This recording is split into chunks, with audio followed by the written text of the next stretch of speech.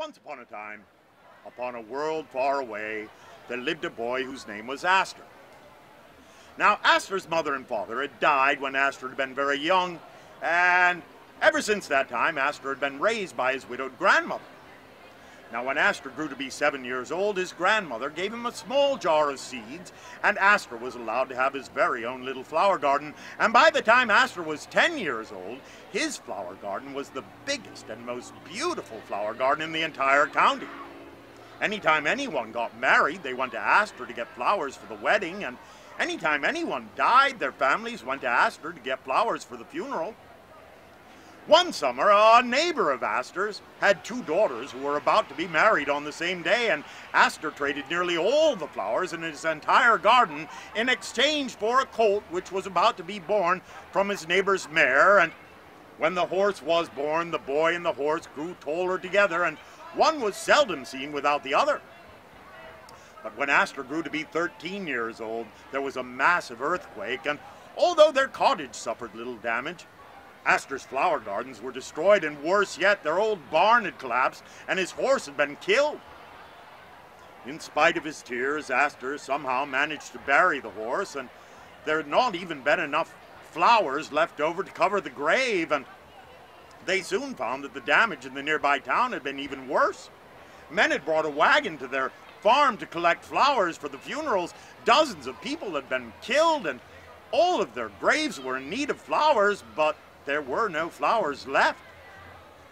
Aster rode with the men into the town, and when he saw how little of the town was left, he was astonished. Most of the houses had fallen down, and even the cathedral had collapsed. And when the townspeople saw how few flowers there were in the wagon, they were dismayed, for there were barely enough flowers to put a small bouquet upon each grave, and those were mostly the wild flowers that Aster had picked along his way to town. But everyone agreed that that was not nearly enough.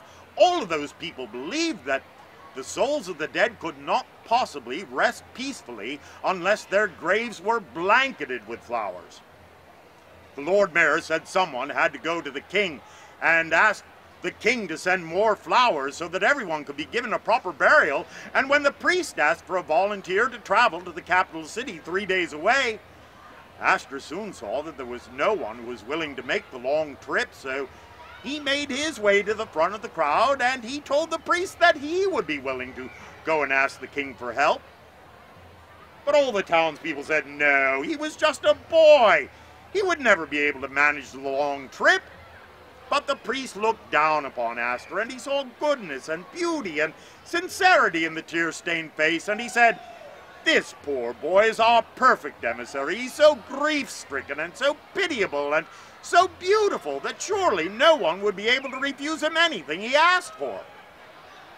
Well, Aster spent the rest of that night sleeping in the ruins of the fallen church, and early the next morning he was given a bag filled with bread and sausages, and he was also given a letter written by the priest and signed by the Lord Mayor to be given to the king, and Aster started off down the road toward the capital city. Well, Aster walked for 2 days, and at the end of that second day it was growing dark, and there were no houses in sight.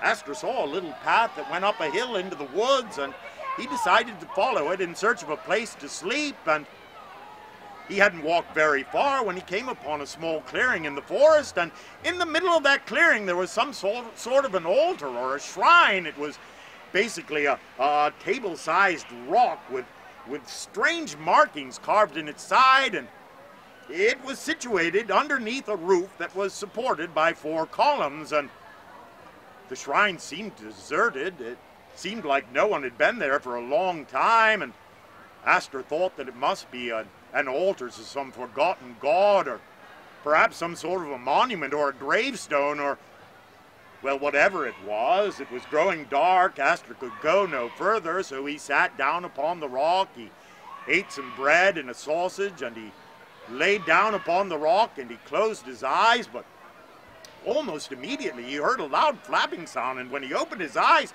there was a big black bird standing by the rock. But this was no ordinary bird. It stood nearly as tall as a horse. Aster jumped down off of the rock, but then his fear turned to astonishment, for it seemed to him that the bird had spoken to him. Although the bird's beak was not moving, Aster seemed to hear his voice nonetheless, and somehow it seemed to him that the bird's voice was coming from somewhere inside of his own head. "Why are you here?" the bird seemed to ask. "I'm very sorry," said Aster. "I didn't know that this was your home. I've only just arrived. I've been walking all day. I just laid down to rest. Please don't eat me. I have some bread if you like." And Aster picked up his bag. He took out his last half loaf of bread. He laid it on the ground in front of the big bird. The bird picked up the half loaf of bread. He swallowed it all in one gulp, and then he said, "But why have you walked all day long to come here?" "I've only stopped along my way to rest," said Aster. "There was a terrible earthquake, and our village was destroyed. All the houses fell down, the cathedral collapsed, and our barn collapsed too, and my horse was killed, and dozens of people were killed, and all their graves are in need of flowers, but my flower garden fell down into a great big huge crack in the earth, and the Lord Mayor and the priest have sent me to ask the king to send more flowers so that everyone can be given a proper funeral. It's just the worst thing that could ever happen." "You think that's the worst that could ever happen?" said the bird. "Are graves without flowers the greatest tragedy you can imagine?" "Oh, this is hopeless," sobbed Aster. "I can't even explain how terrible it is to a bird. How can I possibly hope to convince the king?" Well, the bird nestled down upon the ground, and he said, "Lay hold of the feathers on the back of my neck with both hands and pull." Aster did as he was told. He reached up, he grabbed some feathers on the back of the bird's neck, and just as he began to pull, he felt his feet lift up off the ground, and the next thing he knew, he was lying on the back of the giant black bird, flying with him up into the sky. Aster was terrified. He shouted out, "Stop! Let me down!" "Is flying so terrible?" asked the bird. "Is it worse than seeing broken houses and graves without flowers?" "No, nothing could be worse than that," said Aster, and the bird kept flying, and Aster looked down. He could see the black stone altar below him. He could see the roof that covered it over with. He saw the little path that went down the hill, down toward the road to the capital city, and still the bird flew higher. The bird flew so high that it soon began to grow cold, and Aster wriggled around on the great bird's back until he sank down beneath a blanket of feathers, and although he felt warmer, the bird flew so high that it soon began to be difficult to breathe, and as his head sank down beneath the warmth of the feathers, Aster fell asleep as the bird flew higher still. Aster awoke with a start as the bird flapped his wings and came down upon the ground. It was much warmer than it had been before, and there was a terrible stink in the air. Aster slid down off the bird's back. He stood on the ground. He looked around him. Off in the distance, he could see a fire burning atop a hill, and the bird said to him, "You wanted to talk to a king? There, on the hill near the fire, is a king. But you must return here before the sun rises above the horizon." Aster started walking across the field toward the hill with the fire, and he passed by a thorny bush covered with bright blue flowers unlike any he had ever seen before, and Aster had always collected unusual flowers, so he reached to pick one of the flowers. He scratched his hand on a thorn, but he picked the flower nonetheless, and he put it into his bag, and he continued along his way, and as he was wondering what could be causing the terrible stink, he tripped over something, and he found himself lying face down upon the ground, and as he looked behind him to see what it was that he had tripped over, he could not help but scream with horror, for there, looking up at him from the ground, was a man whose face was twisted in an expression of pain and terror. Aster leapt to his feet, but there was no need to run. The man was most certainly dead. There was a large gash cut across his throat, and the ground was stained with his blood. Aster stood there with his mouth wide open. He had never seen anything quite so gruesome. He stood there wondering what to do. He had no shovel. He couldn't possibly bury the man.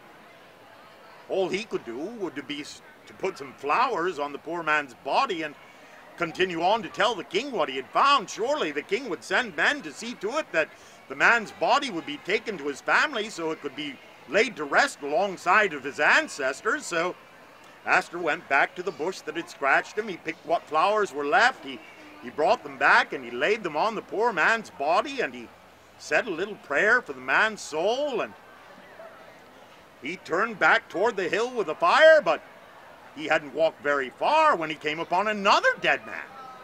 And this man was dressed just like the first, and his throat had been cut as well.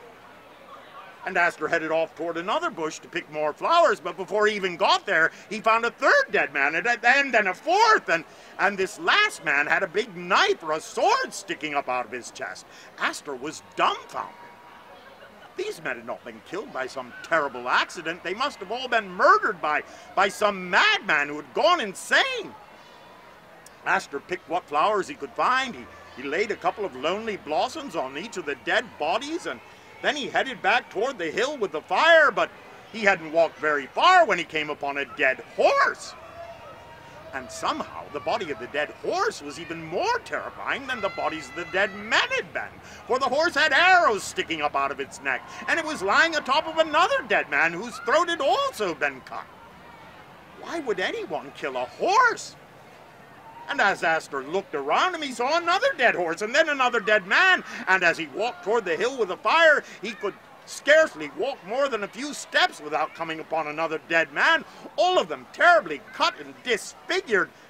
Some of them had severed arms. Aster saw arms lying upon the ground, and one man was missing a head, which he soon saw lying not far from the rest of his body. And everywhere the ground was soaked with blood, and the stench was nearly unbearable. And as he approached the hill with the fire, he saw the fire was burning in front of a tent, and near the entrance to the tent there was a man sitting on a rock. And at first Aster thought that this man must be dead too, but when he got closer he heard the man snore, and by that Aster knew that the man was only sleeping. So he walked past the sleeping man, he approached the tent, he pulled back the flap over the door, he looked in, and there, seated at a table, was an old man with his head resting in his hands.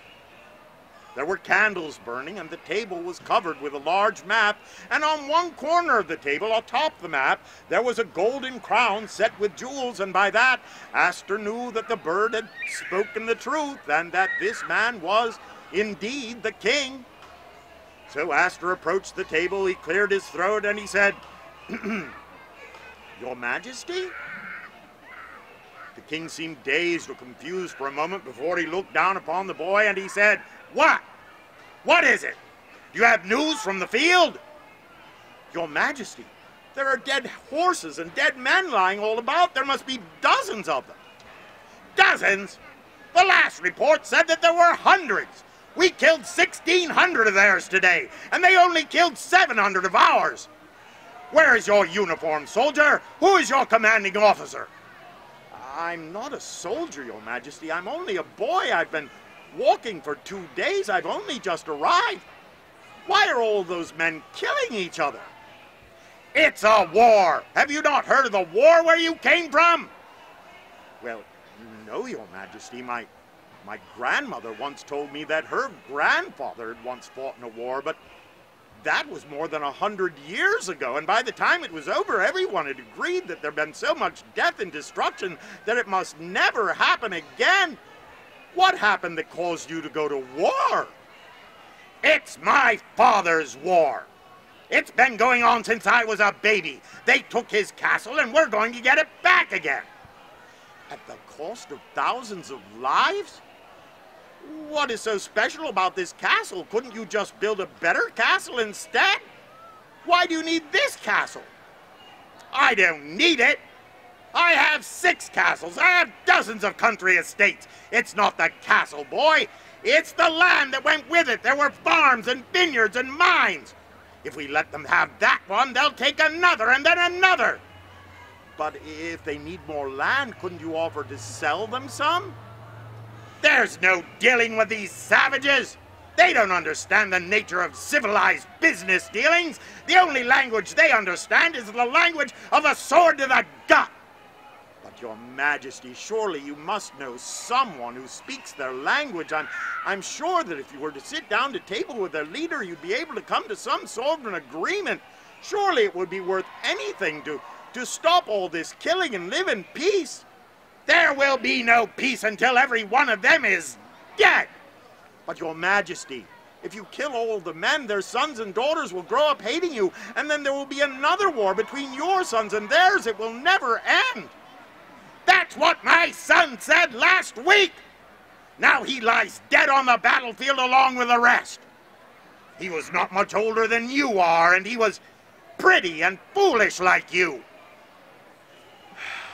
The king sighed a heavy sigh, and for a moment Aster thought that he would cry, but then the king shouted out, "Run away, boy! Run away back home where you came from! You don't belong here any more than my son did! You don't understand the value of valor or vengeance or victory! When we take the castle, we'll kill all of the children and all of their mothers so that when you grow up, you can live in peace." Upon hearing of the king's plan to kill the women and the children, Aster was terrified and confused, bewildered. He backed toward the door, he slipped outside, he walked past the still sleeping guard, and the sky was starting to lighten in the east, and in the dim light that came before the dawn, from the top of the hill, Aster could see much more of the death and destruction and devastation than he'd been able to see when it was dark. More dead soldiers, more dead horses, houses that had been burnt down to the ground. Aster ran down the hill. He ran all the way back across the battlefield to where he'd left the giant bird, and much to his relief, the bird was still there. The bird said nothing, and Aster said nothing. He reached up, he laid hold of the feathers on the back of the giant bird's neck, and once again the big bird lifted him up into the sky, and Aster buried his face beneath the feathers, and he cried himself to sleep. When Aster awoke, he found himself lying upon the same black stone altar that he had lain upon the night before, and there was no giant bird there, nor was there any sign that he had ever been there. If it had all been a dream, it had been the strangest and most vivid dream he had ever dreamt. Most of his dreams were forgotten soon after waking, but this dream seemed to continue to torment him. The blood, the death, the horror, and as he walked back down the path towards the road to the capital city, he reached into his bag for his last piece of sausage, and he scratched his hand on something, and when he looked into the bag, he saw that there was a bright blue flower on a thorny stem, and Aster wrapped the flower in moss, he soaked the moss in water, and he headed down the road toward the capital city. Within a couple of hours, he started passing farmhouses and barns, and he made his way to the capital city. He found the castle, and much to his surprise, when he arrived there, he was directed to stand in a short line of merchants and nobles who had come to seek audience with the king, and Aster felt unafraid, for after all, he had already spoken with a king, and this king couldn't possibly be as bad as the first one he had met. And when his turn came to stand before the throne, it turned out that he didn't really have to talk much at all. He simply handed the king his letter, and the king read the letter, and he said, "I have spent the better part of my day hearing the requests of greedy merchants and wealthy nobles. The others all want land and castles and titles and gold, and all this boy wants are flowers? Give this pretty boy everything he wants. Send him home with 2 wagons filled with flowers, and send a half a dozen wagons filled with lumber, and a dozen carpenters to help rebuild his village, and give him a horse to replace the one he lost." Well, Aster spent the rest of that day with the royal gardener, who gave him a wealth of information and advice, and 2 big jars filled with flower seeds, along with his 2 wagons filled with flowers, and the royal stabler helped him pick a yearling from the king's stables, and on their way home, Aster stopped to put flowers on the altar where he had met the giant bird, and although he found the path that went up the hill into the forest, and he found the clearing in the woods, There was no altar there, nor was there any roof to cover it over with. But when Aster rode into his village on his new horse with his 2 wagons filled with flowers, he instantly became the town's latest and greatest hero, and 5 minutes later, when the carpenters arrived with their wagons filled with tools and lumber, it seemed that the singing and rejoicing would never end. Well, by the next year, Aster's flower garden was bigger and more beautiful than it had been before the earthquake, and in the middle of the garden there was a thorny bush covered with bright blue flowers, unlike anyone had ever seen before, and Aster's flower gardens were so big and so beautiful that all the women of the country would come to visit Aster and his gardens whenever they could, and when Aster grew old enough, he chose a clever and beautiful wife, and between them they raised a family of clever and beautiful children who never tired of hearing Aster tell the story of his journey to the distant battlefield, nor of his visits with the good king or with the bad king. And when Aster grew to be 30 years old, he and his son traveled to the capital city again. Men dressed in splendid uniforms had come to his village to recruit soldiers for the king's army, for it seems that a band of ruffians from a neighboring kingdom had crossed the border, and they'd spent the night drinking and carousing in a roadside tavern, and at the end of that night they'd torn the place up, and they'd taken 2 daughters of a wealthy nobleman home along with them, and because of the insistence of this wealthy nobleman, and along with the urging of the wealthy tavern owner, why, the king had been reluctantly raising an army to attack the neighboring kingdom, and when Aster heard about that, he and his 14-year-old son traveled to the capital city, and Aster spoke to the king again. And Aster reminded the king about their first visit, and since Aster's young son looked very much like Aster had looked the first time Aster had been there, the king actually remembered Aster, and Aster told the king what had happened to him the night before their first meeting, the story he'd told his children so many times before, the story I've just told you, and upon hearing of all the death and the blood and the horror, why, the king's stomach turned sour, and instead of sending men with arrows and swords to the neighboring kingdom, instead he sent women with casserole dishes and musical instruments. And the entire matter was settled simply and peacefully, and nobody had to kill anybody. And so Aster became a hero again. And although the shadow of darkness and sadness would stay with him throughout the rest of his life, Aster and his family lived happily ever after. Ladies and gentlemen, there are many other people living on many other planets, but we can never be welcomed into their communities until we as a people can learn to stop killing each other. Thou shalt not kill. War is not a necessary evil. We can get along quite nicely without it. Thank you all so very much for coming to Storytime. If you'd like to hear more stories, you could take them home with you on the CD.